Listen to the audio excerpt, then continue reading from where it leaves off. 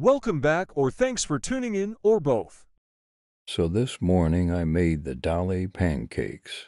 Not as good as the Cracker Barrel, still very good. Hopefully the eggs look more stirred up compared from last week. I don't think it made a difference though after trial and error.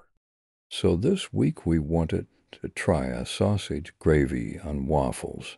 It was not bad, but I do not believe we will be doing that again.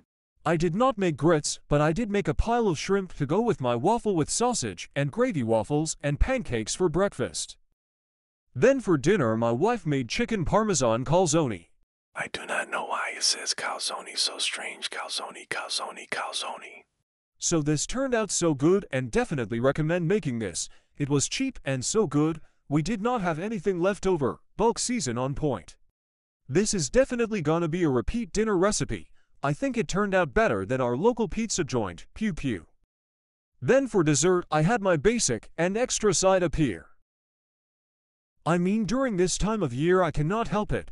We got the pumpkin spice bread mix from Publix and it turned out so good too. I pulled the pumpkin spice bread out of the oven and smacked it on some vanilla ice cream. All this food made me happier than OL Blue laying on the porch chewing on a big OL catfish head, happy as a dead pig in the sunshine, grinning like a possum eating a sweet tater. And that just stills my pickle. Overall I really enjoyed all the food I had today. I ate so much overall today and I'm not even mad about it. Thank you all for tuning in. Be sure to like, comment, and follow while you're here. Oh, and comment any recipe you think I should try next. Don't worry, I will judge you if you give me a bad one. Good food only please, and thank you. Would you like to go on the gathering with me tomorrow?